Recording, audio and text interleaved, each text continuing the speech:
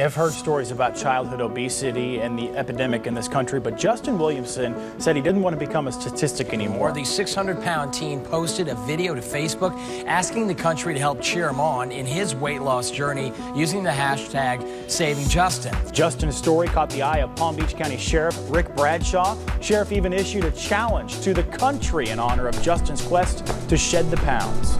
That's for you, but I'm also challenging law enforcement, firefighters, and everybody else that's watching this. Get involved, take your life back, stay in good physical health, help Justin get where he needs to be. Thank you, Sheriff Bradshaw, for challenging law enforcement and firefighters across the country to do a burpee for Justin.